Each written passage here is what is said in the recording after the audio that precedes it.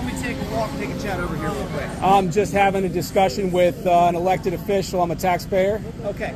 Well, I got a call about your cause disturbance. Nope. Okay. We were having a discussion, protected under the First Amendment, public property, government official. Right. But just because you're talking to them doesn't mean you can't cause a disturbance to disturb other people's peace in the public area. I had people stop by and shake my hand, sir. Okay, that's great. Some people agree, other people were not happy with it. I'm Deputy Guard, badge number 11782 with the Washington County Sheriff's Office. What's your name? I'm not going to identify myself because I haven't committed a crime. Okay. Sorry about that. Listen, I'm here just trying to figure out what was causing the scene. I was talking about my child's education with the person in charge of it. Okay. He's right over there right now watching.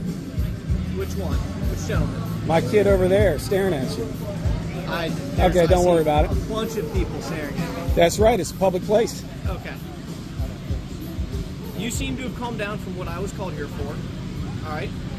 I'm exactly the same as I was when I showed up here. We have had our discussion, and now we're having a different discussion. Okay. But nothing has changed here except you've shown up and interrupted the conversation. Because I was called here for disorderly conduct and disturbing the peace. I get it. You got a BS call, and I'm sorry that someone wasted your time and my taxpayers' money. This would also explain why my tax assessments doubled this past year. Okay. I'm not concerned about your tax. I am very concerned about my kids' education. That's why I'm here at the school board tent. I'm also very concerned about my property taxes doubling, and it's for things like this.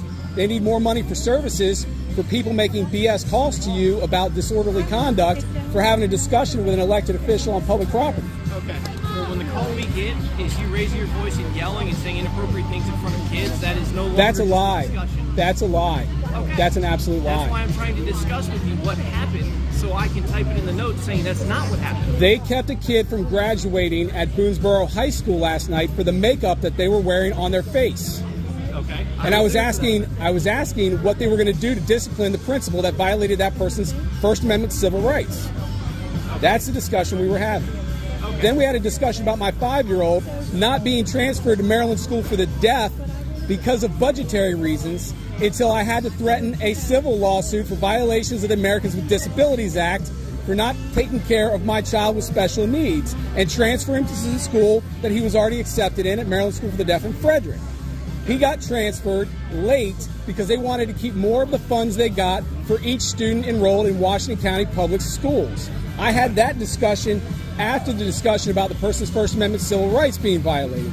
I also had a school teacher come up and agree with me. I also had another citizen come up and shake my hand for standing up for the people. Okay. And now you're here to what? Squash the will of the people? No. I speak for a lot of people, sir. Listen. I'm not accusing you of any crimes. I'm simply stating when I got called here that it in fact is a crime if it did occur. But if you're saying one thing and some random person saying something else, I'm good. I just have to make the determination of what's going on. That's why I wanted your side of the story. That's all I was here for. Right? I just didn't want to have this discussion in front of a bunch of random people. No, we can have a discussion in front of hundreds of thousands of people because that's what's going on right now. Okay. Well, I don't think it's hundreds of thousands. No. You know who I am, I'm certain. If you don't, these people can tell you later. I don't know who you are. So. Don't worry about it. Okay. Well, I didn't commit a crime, so it's not your concern.